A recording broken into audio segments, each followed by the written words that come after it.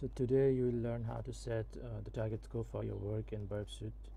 The target scope basically tells the Burp exactly which URLs and hosts you want to test.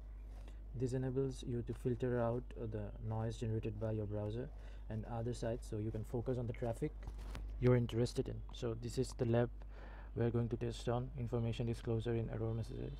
So let's access the lab.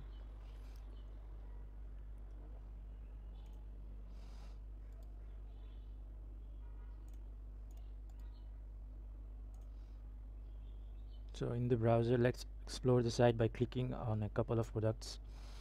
View details. Home.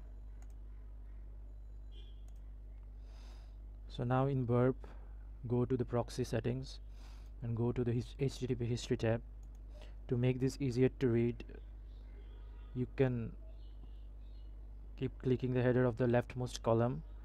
You can see an hashtag here. You can click it to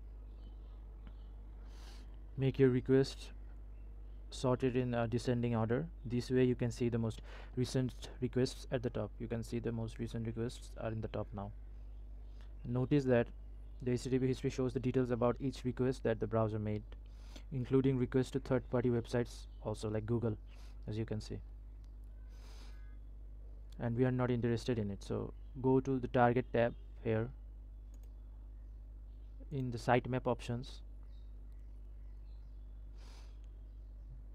You can see in the left panel, you can see a list of hosts that your browser has interacted with. Right click on the node for the target site and click add to scope. So I'm going to right click here and add this to scope right now, and yes. So the next step is to filter the HTTP traffic. Click on the display filter above the HTTP history and select the option show only in scope items from here and apply. Now you have successfully set the target scope and used it to simplify your HTTP history. So this was all from me today. Thank you.